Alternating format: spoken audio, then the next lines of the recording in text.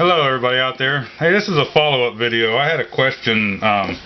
Someone asked me about the float valve on the electric pressure cooker. This is off of the 460 pressure cooker, the Cook's Essential, off the electric pressure cooker.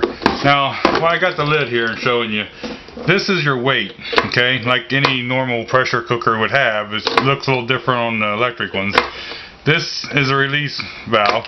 Now this one actually has a button you push and it'll hold that up. Some of these are on a cam like and you simply turn them, okay, depending on what model you have. But this is just a weight. It has two wires in here, and on them two wires there's a pin that sticks up through, and it's kind of mushroomed at the top. Alright, now that lets these wires go down over top of that mushroom and goes to the underneath the mushroom, and that's what holds the weight from coming back up. You can feel there's some resistance there, but you just pull that up off of there, and that allows you to get in here and clean it and stuff. And there's a little pin up here that fits down into the hole. But what it does is that pin fits down in there, and then that seats up on the top of this pin up in the bottom of here, and the gravity holds this weight down. They got it a certain weight so that whenever so much pressure gets into the pot and you get up to your cooking pressure, it'll let this start to bounce up just a little bit and release any extra little bit of pressure or whatever. That's hence why you see a little pressure every once in a while coming out of it or whatever. Now on the bottom side of that, they give you this little filter screen, like a little strainer. Now this has just got a hole straight through the center of that pin, so it's always a good idea once in a while to take something and clean that out. Now they give you this little pin with this one, and you can use that very easily to clean the holes out. Now this has got just like a little cap with slots in the side of it, and it's just like a little strainer. And this simply, there's three prongs here that sticks out, and this simply just snaps over top of them, or you can pick it off and snap it right back on. That's just to keep any kind of food or anything that might froth up or anything from going up in and getting where the float or the weight seals onto the pin, okay, and make it not work right or not seal properly. So that's just basically like a filler that needs to be taken off once in a while and cleaned. Now the gasket, you can buy these gaskets if it gets old and brittle or whatever. I think 10 or 20 bucks or something, I've seen them. There is different sizes, so make sure you order the right one for your unit. Now there's a wire that goes around the edge of this lid, and you see here where they got them connected on. If you was to cut this gasket in half and look at the end of it, it makes something like a Y in a way. But you want to make sure that that gets seated all the way up in behind that wire, okay? Like here you can see that's not proper, that's not seated right. So you want to make sure it gets all the way down in there. The more you use these pots and the more you cook with them, a little more forgiving this gasket will be to get in there. But you just want to make sure it's all the way down in, okay, before you cook with it and put the lid on, okay? So now it's all the way down in there. Like I say, the more you use this, after a few uses and all, this will get a little easier to put in and out. Now over here, as far as my understanding is, this is just a safety valve. There's a spring underneath of a ball here, and the ball, that spring holds the ball up to the seat that's in this underneath this nut here. So if there's too much pressure gets into the pot and it has nowhere to go and it's too much, this spring will give and let this ball come up. Because once you get more pressure in the pot than what the spring can hold the ball down, it'll raise it up, and it's like a check valve. It'll let stuff out, okay? Now, for the float valve, over here is the float valve, and you have a gasket on the float valve, okay? Now if you simply pull that gasket off, you can let that pin drop right out, okay?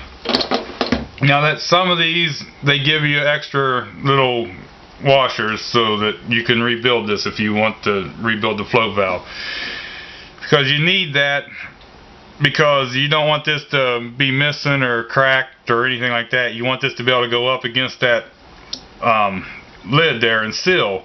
whenever there's pressure. Now this pin, if you notice, has a hole through it. Okay? That hole also connects to the hole in the top. So whenever this pin is in this lid, and the lid is like you're going to put on the pot, gravity holds it all the way down, alright? And it exposes that pin, or the hole in the pin. So if that pin is down, any pressure that's in the pot will go up through and release, okay? Now the importance of that is, that's what helps the lid lock onto the vessel that you put it on. And the main body has a indentation thing where this pin will fit into, okay? And this is what comes out and gets into an indentation. That's what locks the lid from turning and letting you get it back off when there's pressure, okay? Now if you look down in the hole, as I'm moving this pin, that black pin I just showed you, see the gate that comes over and closes up the hole? Okay, I'm not sure if you can see that, but the purpose of that is this pin sits down in there. When the pin is up, because of the pressure, that gate hits the side of the pin and it won't let it move far enough to let this pin open up and go back into the side of the lid to where you can get the thing off, okay? Now if you'll notice, this pin has that hole there we said. It also is bigger at the top, okay? Now this hole here is bigger at the top and it's got a shelf right here on it. So where it steps in, okay, and the purpose of that is simply so when this pin goes down in, this bigger head sticks on that ridge there, on that shelf, and it doesn't let it fall all the way through into your food, alright? Now,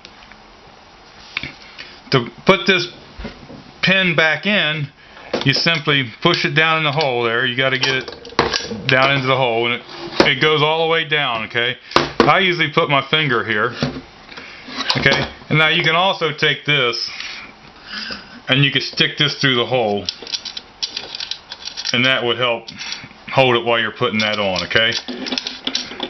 But now I usually just put this rubber gasket on, and that's locks it in there, okay? Now like I say, this has that groove cut in the bottom of this pin all the way around machine, and that's hole in this rubber gasket is just a little bit smaller than the pin, providing why they give you that little ring. And all you do is that gasket slides over the pin and gets locked in that ring, and that's how that pin is. Now I'll show you here. If you put this pin down in the hole, okay, you put the gasket back on. That's the only thing there is to reassembling that, okay? Now, whenever it's hanging down, you got the vent hole there, and it'll go through, and as it's hanging down, as you can see, that gate will go over top of the pin, alright? And that's how you can get the lid off, because that pin pushes in, okay? But now when there's pressure, it'll blow this pin up, okay, and stick it to the top of the lid. And this is where you get the sealing effect. And that's why you want to be able to replace that gasket, so that'll seal if it ever gets hard or cracked or anything. But while that's in the up position, and that would be up while there's pressure in the pot, if you have that up so you can visually see that the pin's up, now it's down, now it's up, that's like pressure. If I try to reach under here and push that black pin in, so it would be like getting the lid off, see, it runs into that pin, okay? So that's what keeps you from opening the lid when there's pressure on this pot, because this pin goes up in the way and it hits.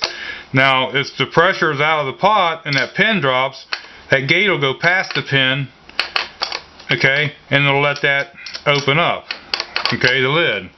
And like I say, that's where this pin comes into effect.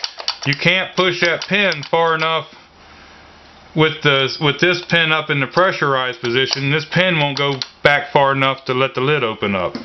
So that's kind of how that works, okay? So reinstalling it, really all you need to do is push the pin down through the hole with the big side up, and when you get it through, you just put that gasket over the washer, whatever you want to call that, over, and make sure it's seated in that ring that they grooved into the pin to make it fit. And that's pretty much it. Okay. Now, I hope that covers pretty much everything you need to know on the lid. If not, message me and I'll go over something else about it or try to answer your question more fully. Now, on my videos, if you ever see anything that you want further explained or any questions about anything on my videos or something like that, feel free to comment or ask or message me or whatever, and I'll try to do a follow-up video or try to answer your questions in somehow that I can, whether it's, you know, sending you a message back or doing a video like I did here to answer the question or whatever. So I hope that helped out a little bit. So stay tuned to my channel because you never know what the next video might bring. So thank you.